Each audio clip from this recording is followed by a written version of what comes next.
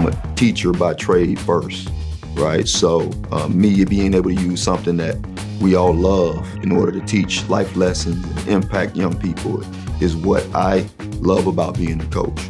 The gratitude that I get and the sense of comfort that I get when a young woman actually gets it. 10 years down the line when they're getting married, 10 years down the line when they're getting that big job, and knowing that some of the values that we instilled in them on the basketball floor, they used in their everyday life.